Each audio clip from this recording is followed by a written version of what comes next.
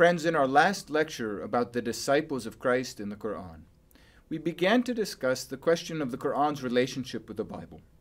In this lecture, we're going to address that topic specifically. We're going to look at how the Qur'an integrates, discusses, and develops themes and traditions of biblical literature. Now, in this whole section of the course, we've been looking at how the Qur'an discusses characters we know from the Bible: Adam, Noah, Moses, and in the New Testament, Jesus and the apostles or the disciples. But we, so far, have not asked the question of what the Qur'an thinks of the Bible. According to the Qur'an, is the Bible a valid, authoritative scripture or something less than that? Or another question that arises here is, what does the author of the Qur'an know of the Bible? We've mentioned that the author of the Qur'an doesn't refer to specific biblical books, and so we have something like an enigma before us. On the one hand, the Qur'an refers commonly to biblical characters, shows a great interest in biblical stories, but on the other hand, the Qur'an provides very little specific information about the Bible. Indeed, the Qur'an never refers to any biblical book, from Genesis to Revelation, not one. It doesn't speak of 4 Gospels, Matthew, Mark, Luke, or John. It only uses the word gospel in the singular. So how should we resolve this enigma? What does the Qur'an actually know about the Bible? And what is the Qur'an's perspective on the Bible? Well, we might begin by looking at the way the Qur'an does refer to earlier revelations or earlier scriptures. The Qur'an speaks to revelations given to earlier prophets. It speaks of a book, the Torah, given to Moses. It speaks of a book, Zabur, given to David. And it speaks of a book, Injil, given to Jesus. Now, all 3 of these Arabic names have roots in biblical tradition in non-Arabic languages. The word Torah, which is the revelation or scripture given to Moses, comes, of course, ultimately from the Hebrew word Torah, which is used to refer to the first 5 books of the Bible. The word Zabur, for the revelation given to David, is ultimately related to the words used by Christians writing in Ethiopic and Syriac for the Psalms. And of course, we remember that according to Jewish and Christian tradition, David was the author of the Psalms. And the word Injil, used for the revelation given to Jesus, comes ultimately for the Greek word meaning gospel, euangelion, probably passed through another language, Syriac, along the way. On the other hand, it seems that the Qur'an does not seem to know the Bible well. We've already mentioned that the Qur'an doesn't refer to any specific biblical book, but we might also mention that the Qur'an does not differentiate between stories from the Bible itself and stories from later apocryphal books or other legendary books.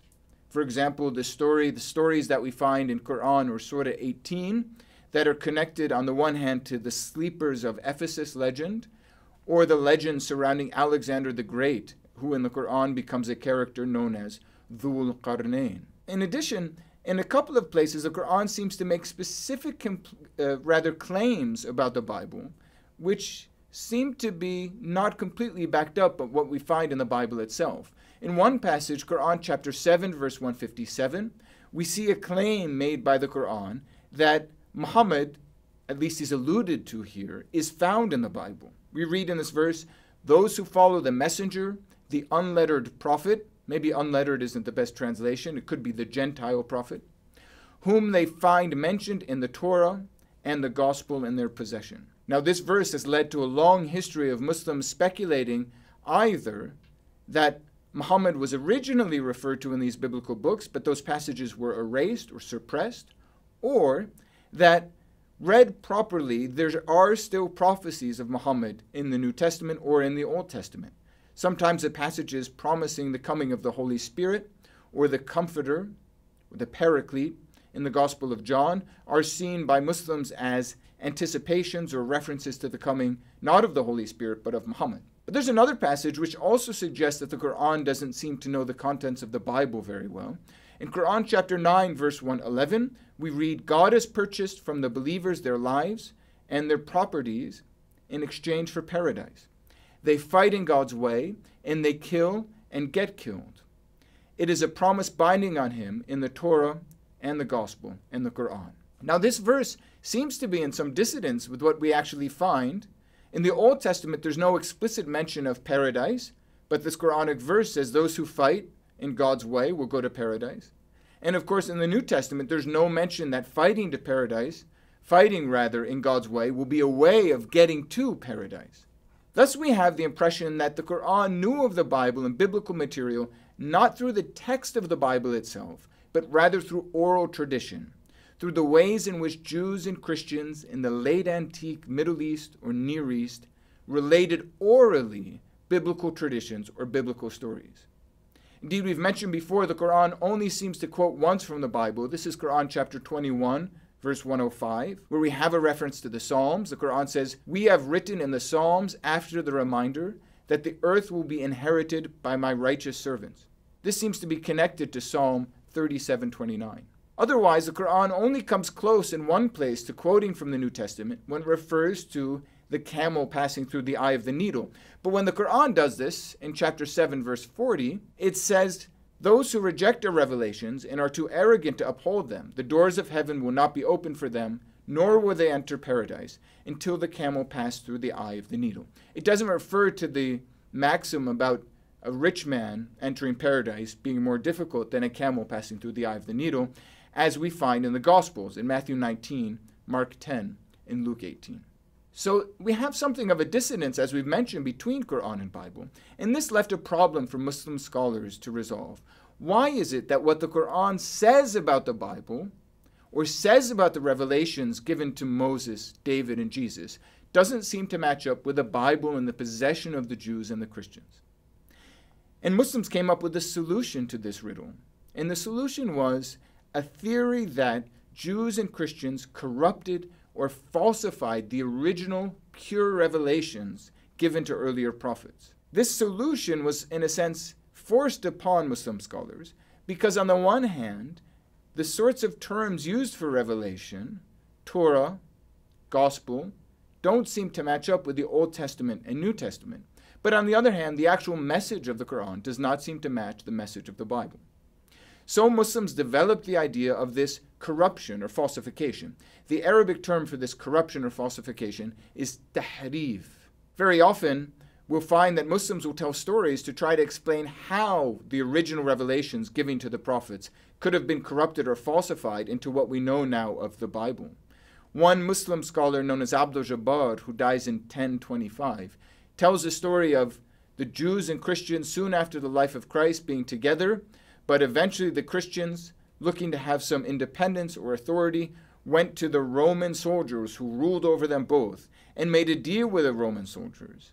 When they did so, however, they lost possession of the original book given to Jesus, this Injil, and so they had to come up with a new book, and they began to rewrite passages and invent passages, and this is how the Gospels were originally written. We might note that even today, a common Muslim view is that whereas the Qur'an was perfectly preserved, the Bible has been falsified and changed. And this view is almost a necessary view because the Qur'an itself speaks about a revelation given to Jesus.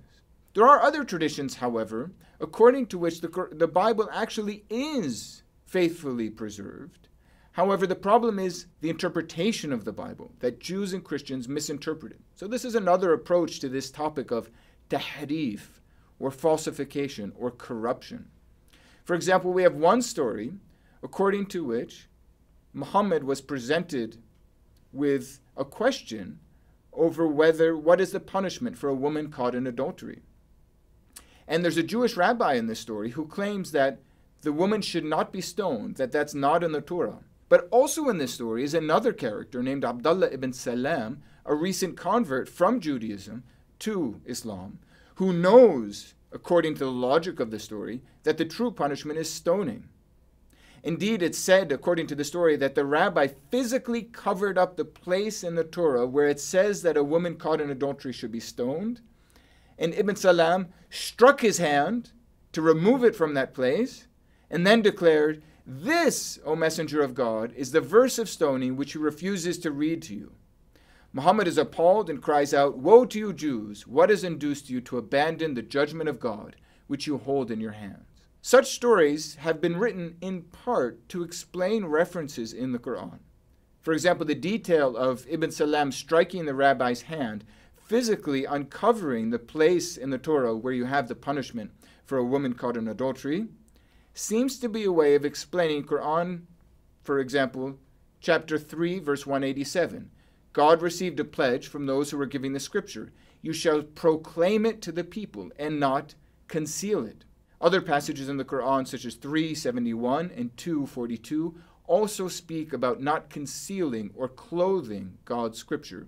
And those passages come to life in these stories which are told about a Jew literally covering up a passage of the revelation or the scripture which had been originally given to Moses. But the logic of these passages is that scripture originally given to Moses is still good, is still valid, but it's the interpretation which is invalid. Indeed, that seems to be the principal argument of the Qur'an. The Qur'an never speaks about the Bible itself being a corrupt or falsified book. What the Qur'an speaks about is that the revelations given to Moses and Jesus have been ignored, misread, forgotten, or hidden.